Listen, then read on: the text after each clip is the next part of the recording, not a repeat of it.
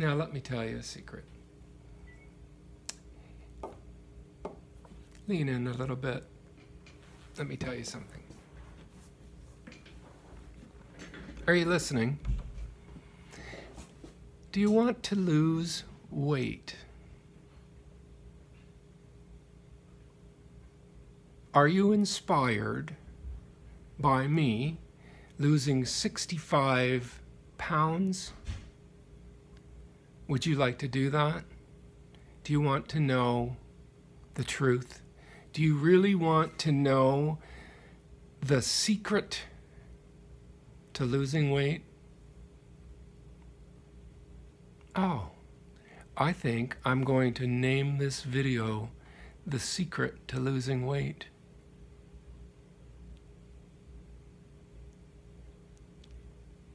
Well, let me tell you.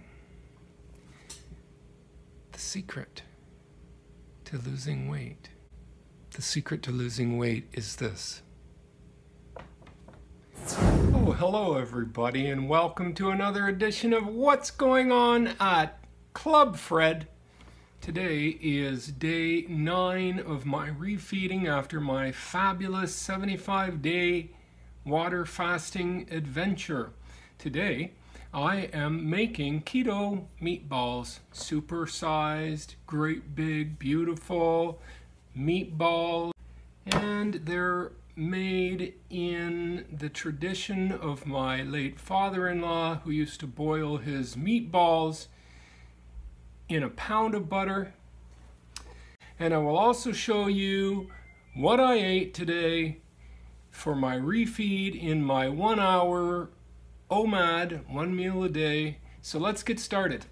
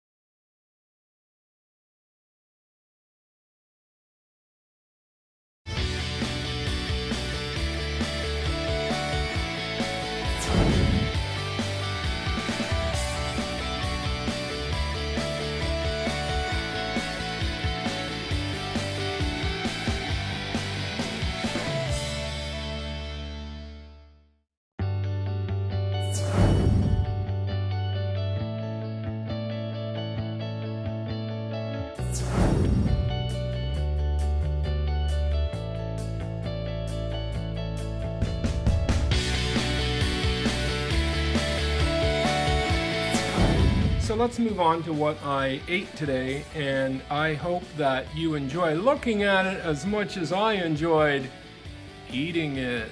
Yay!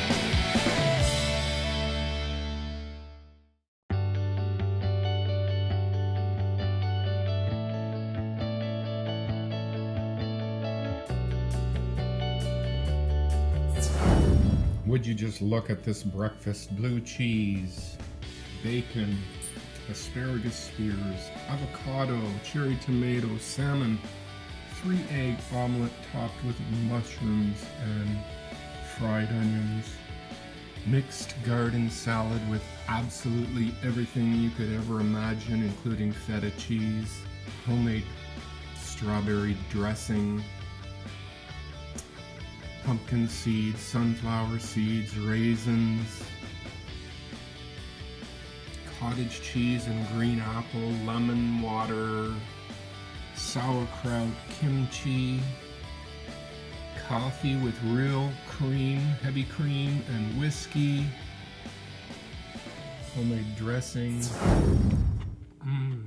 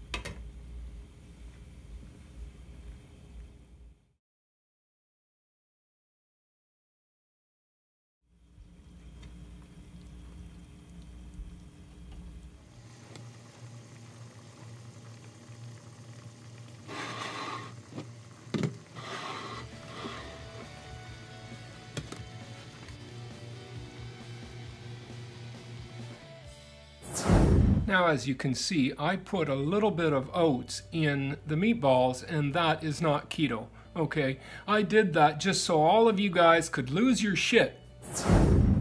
But seriously, I just had a little bit of oatmeal left. I don't personally care if I'm totally keto. It's a hell of a lot of meatballs.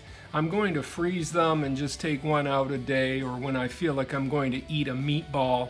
So I just wanted to put a little bit of oats in it. So don't worry, if you want to be strictly keto, don't do that. And also, onions have carbs. And so if you really want to be strict about it, take it out. But that's a half an onion in about, well, let me count those meatballs and I'll be right back. 12. There's 12 meatballs. So there's a half an onion divided by 12. That's not going to be a lot of carbs in those meatballs. And even the same thing for that little bit of oatmeal. I just wanted to add a little bit of flavor because, you know, that's a lot of meat. And I just want to make sure that those things are going to be tasty. And so you notice what I did is I took some of those pork fat snacks and I put that in my little food blender, little KitchenAid stem blender that I did a little unboxing, and I'll add that to a video sometime. And I'm quite happy with this product. You saw how this attachment goes on the end of the little food processor, this little thing here, and that worked really, really well for that. And also I use it with this end, and I mix up my my dressings. So let's check out those meatballs.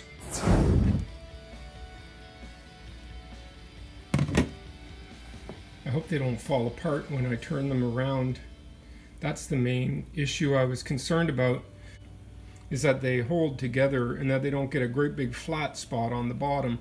I started turning a few of them around, but then I thought I should wait a little bit till they're a little bit more cooked.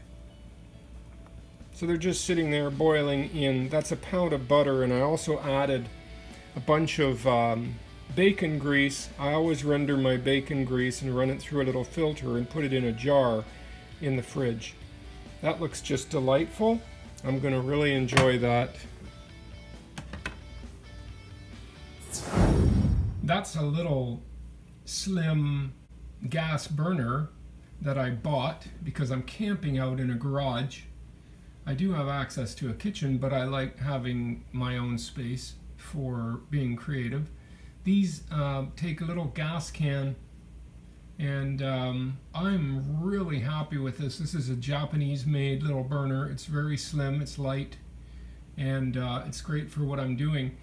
I have a induction burner behind that one, and it doesn't work with this large fry pan because this large fry pan is not the right metal for that. I have a cast iron on there that I cooked the asparagus this morning for my breakfast. Anyway, so that little burner works great. I love using fire for cooking because fire is immediately adjustable for temperature, and it just seems more natural to me. The weather here is starting to warm up, and it's starting to get a little bit warm inside, and that's not really conducive to cooking or creating extra heat in your living space. What I like to do is batch cook. I cook a lot of food at the same time, and I reduce the amount of actual time, hours, minutes spent slaving over a burner or a stove.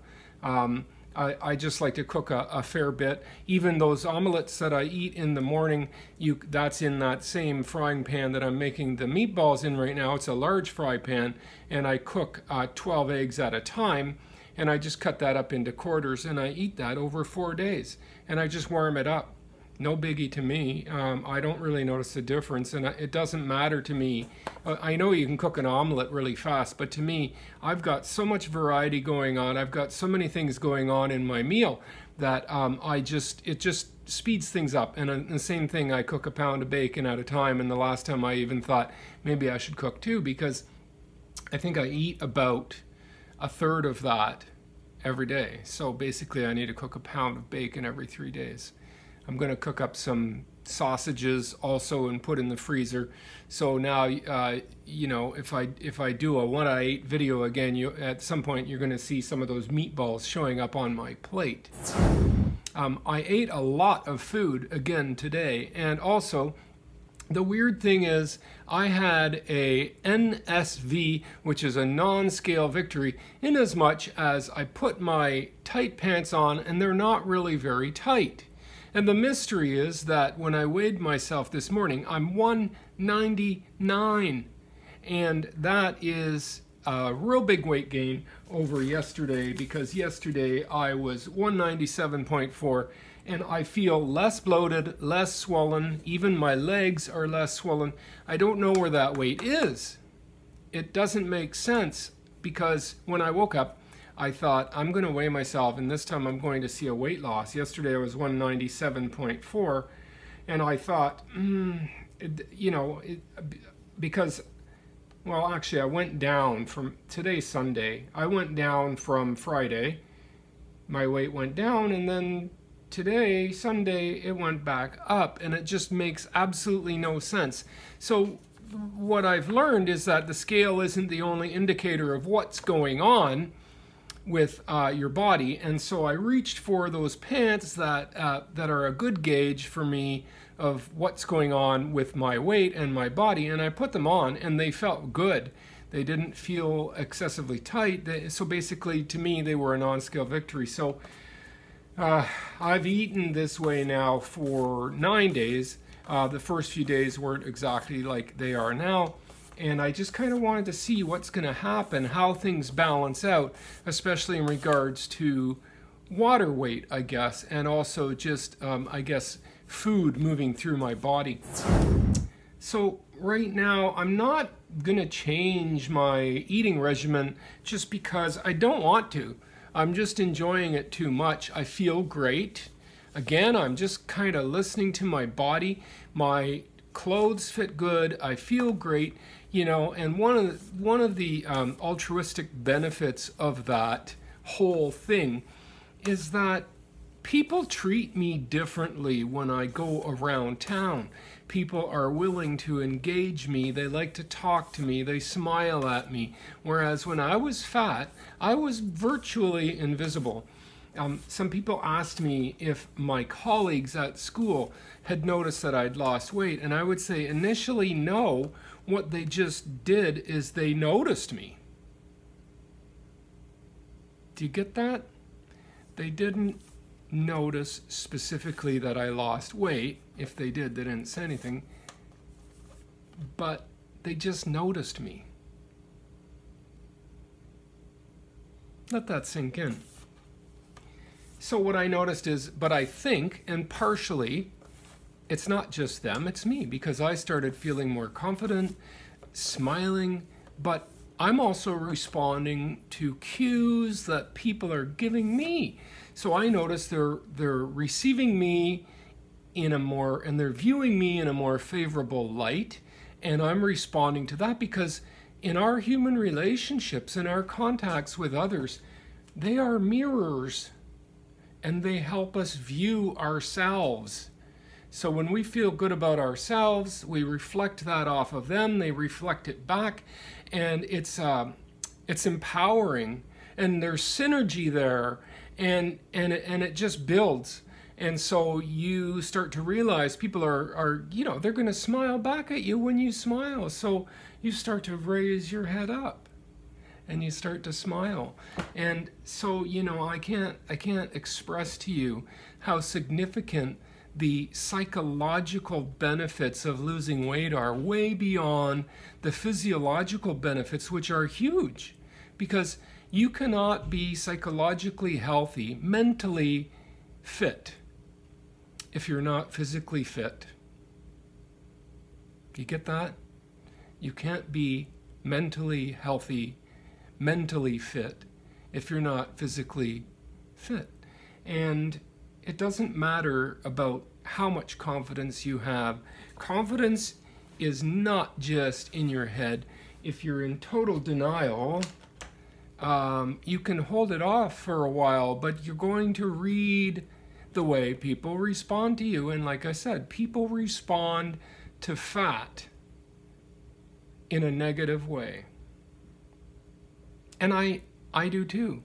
I did it to myself in as much as there was negative self-talk, there was a low self-image, and because I've been so focused on hating my own fat, and now I see people that are so obese, and what occurs to me is that a huge portion of our health problems in our society today is related to poor nutrition, overeating, and obesity. And the cure, the fix, is just so simple.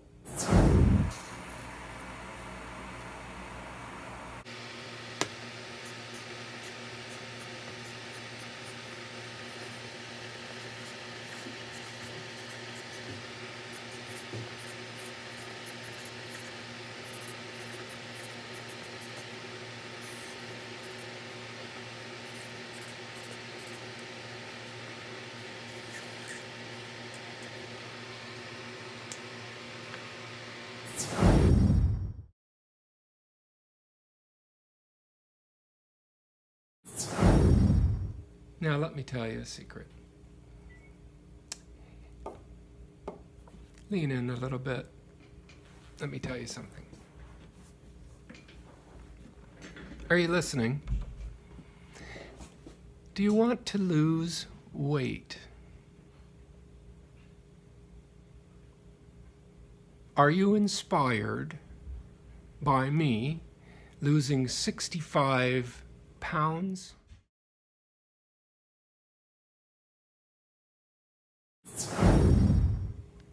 Would you like to do that?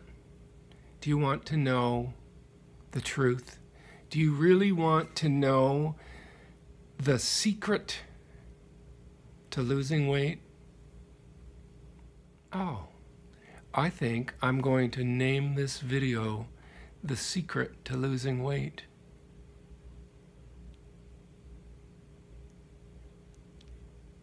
Well, let me tell you. The secret to losing weight. The secret to losing weight is this. Stop eating.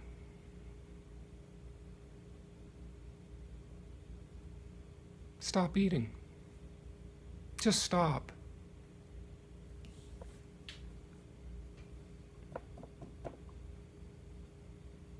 Someone asked me, how did you get fat?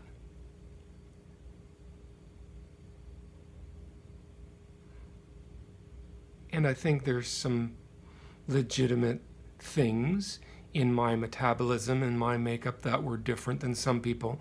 Some people just, they try to gain weight, they can't gain weight. So there is something there.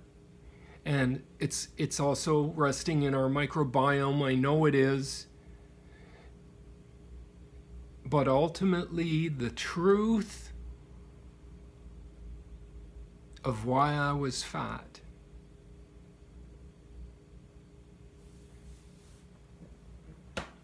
I ate too much.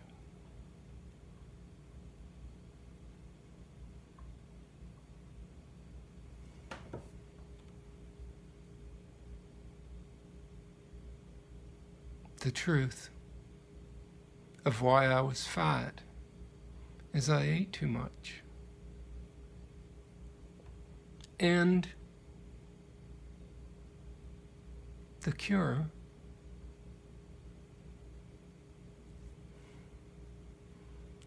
it's so dumb to state the obvious. I was fat. I have been over 270 pounds. I started my fast at almost 260 pounds, but the thing is, the reason I was fat is just because I put too much food in my pie hole. I ate too much. And the cure is the opposite. Eat less. Or just stop eating. And guess what? I went 75 days and I didn't die. And I lost over 60 pounds. And now for 9 days, I'm still under 200, and I started at 257.4 pounds.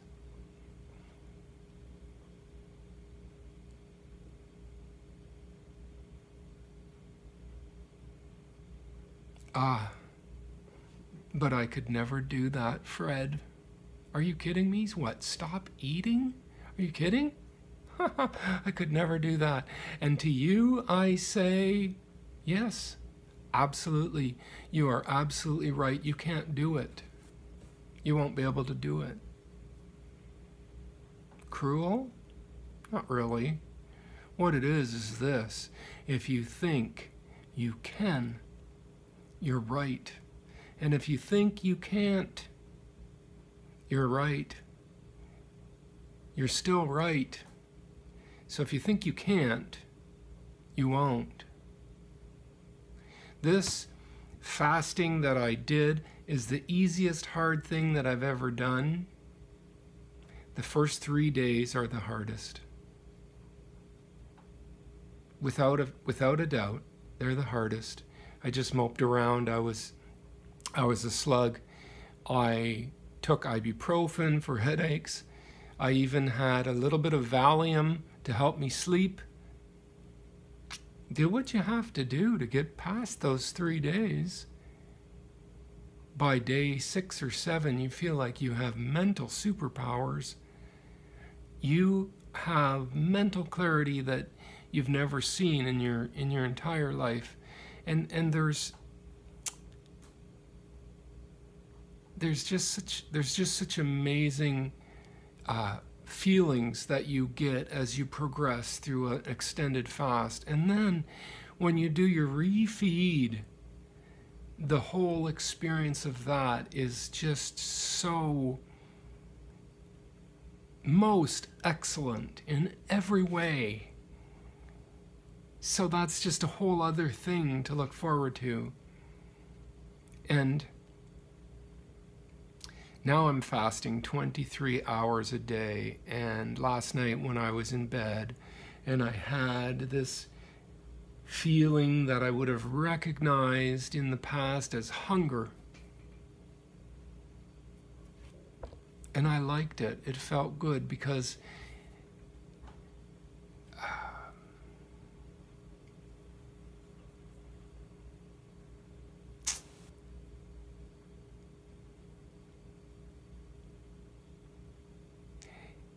I liked it. It felt good because there was a parallel, there is a parallel feeling that I get, and it is this feeling that is the opposite of what you would have felt when you were overeating, which is bloated, perhaps even the kinds of things you might experience from irritable bowel, maybe gas, maybe diarrhea symptoms, but just a tight belly, just tight pants, and you have this kind of empty feeling in your body.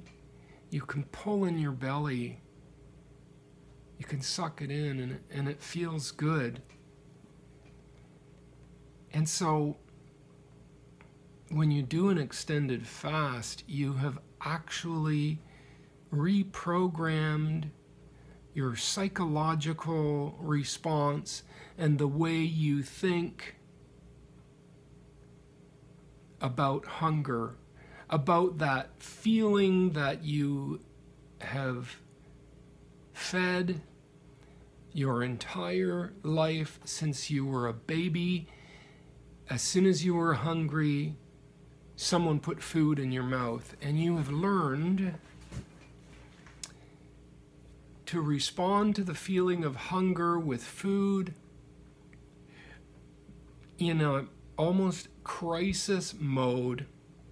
If you've gone 8, 10, 12 hours without food due to a busy day, and you say, oh my God, I am so starving. If I don't eat, I'm going to die.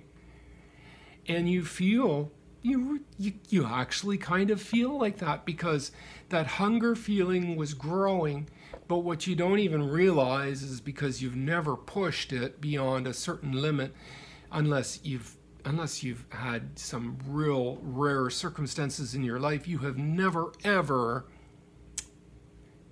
experienced the fact that at a certain point, at that sort of point, oh my God, I'm going to die if I don't eat. At that point, it doesn't grow exponentially anymore. And if you start to reprogram your response to that physiological feeling of hunger, and you start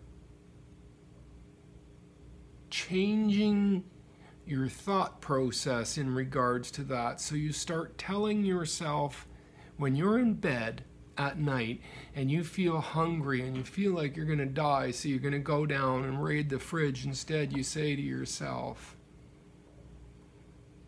hello, hunger. Hello, this feeling of hunger. Come on in. Let's sit down and get to know each other. Oh, hunger, you are my friend. When you are here, I am in a good place. I am working towards better health. I am in a good spot because you, hunger, are here in my room, in my house, and you are my friend. And I don't want to kick you out, so let me embrace you.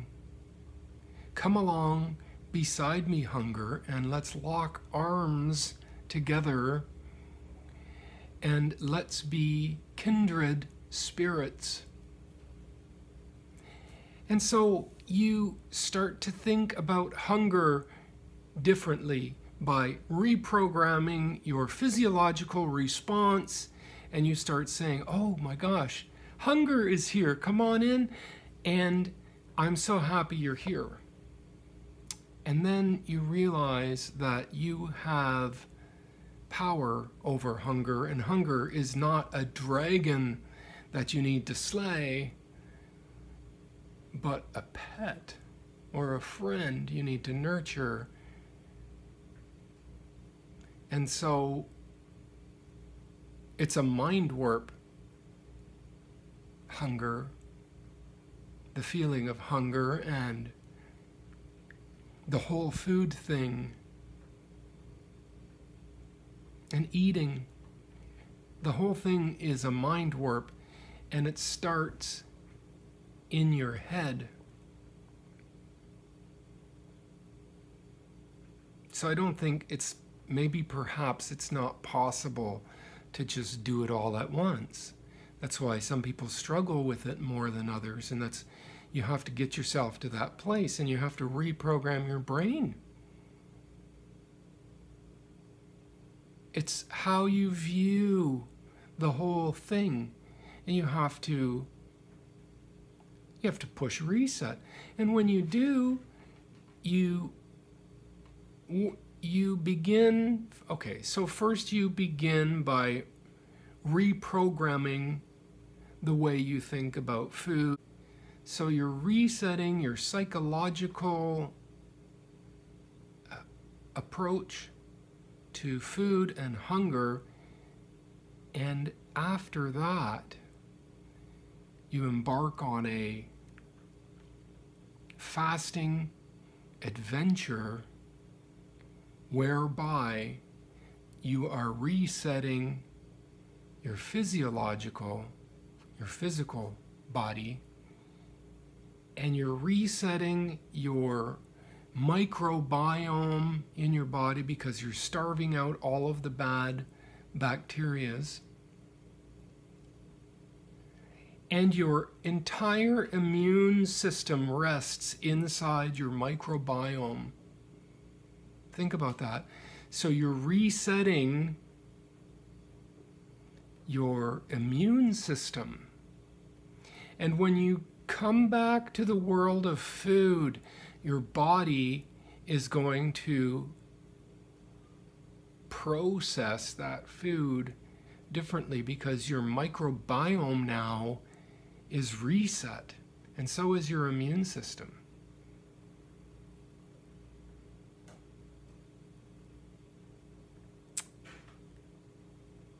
One of the significant health benefits that I have achieved is I no longer have depression, and I no longer have anxiety.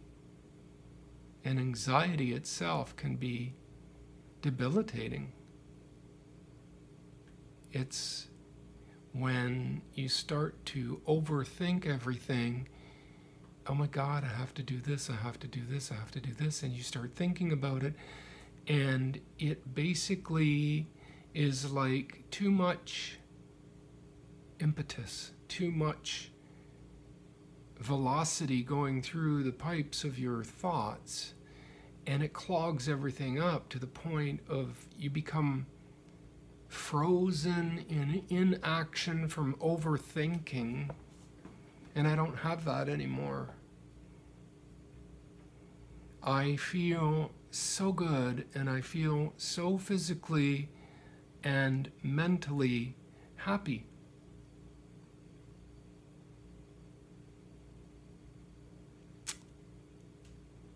Well, let's check on those meatballs. They look great. They're holding together really nicely. They're just boiling in butter and bacon grease. But I think there's also liquid that came out of the meat itself. I'm going to turn up the heat just a little bit. I would like any moisture that's in this grease to come out. So basically I'm just frying these. They look great. Quite happy with that. What do you think?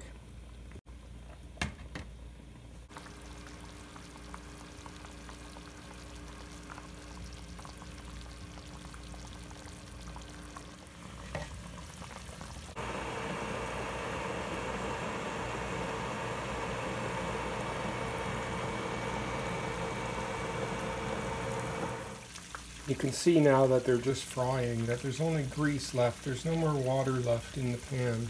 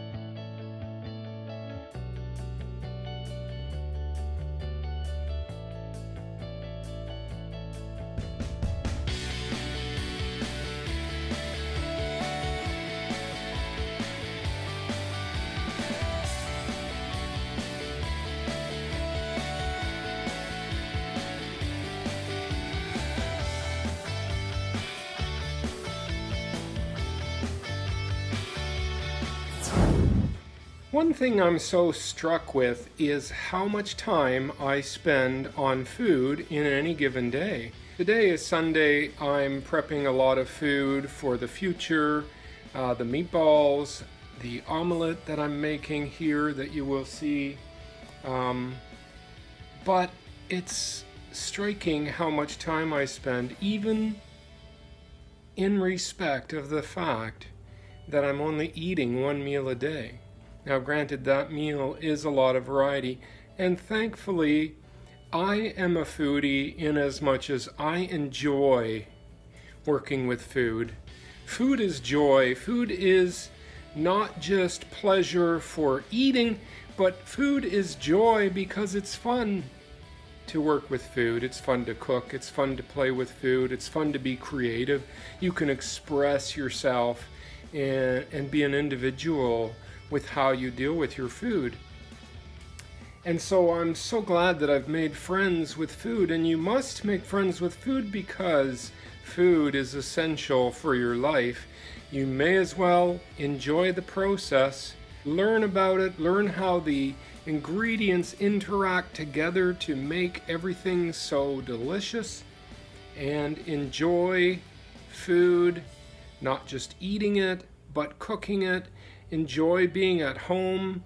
It's a pleasure when you can share that with someone else. There's no need to go out and spend so much money buying food prepared by others when you can enjoy that and make it an activity, make it fun, involve your family, involve your spouse, involve your children. Food is joy.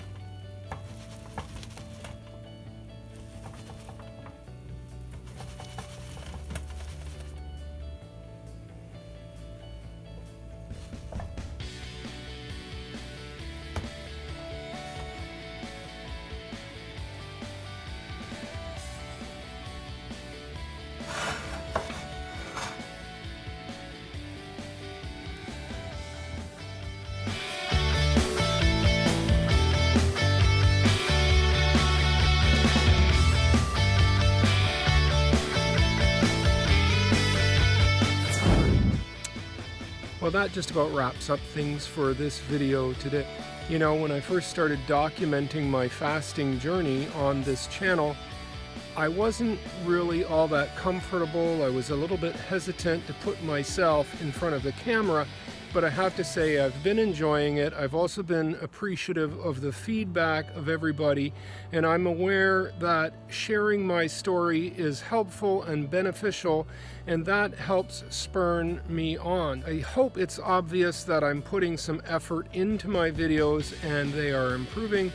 Now, I just want you to know that if you ever hope to do anything on YouTube and monetize, you need to have 1,000 subscribers, and right now I have maybe around 150. I don't even think it's possible to ever achieve 1,000.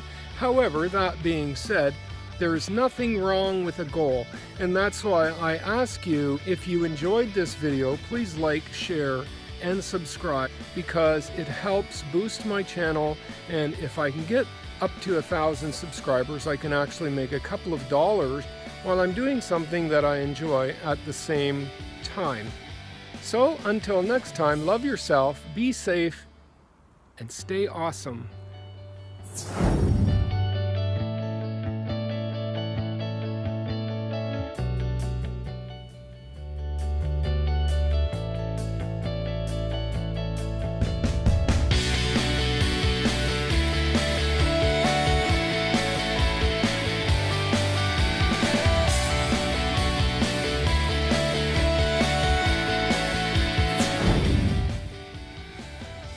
This is my rhubarb.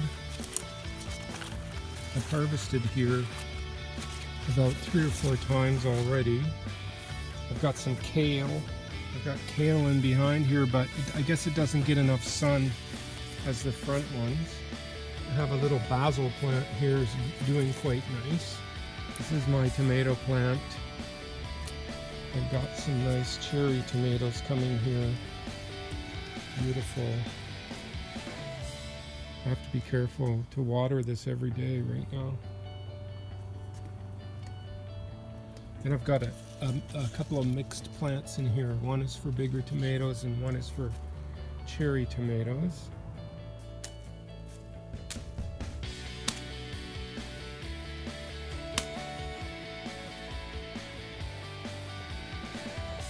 So let's check out those meatballs. Let's check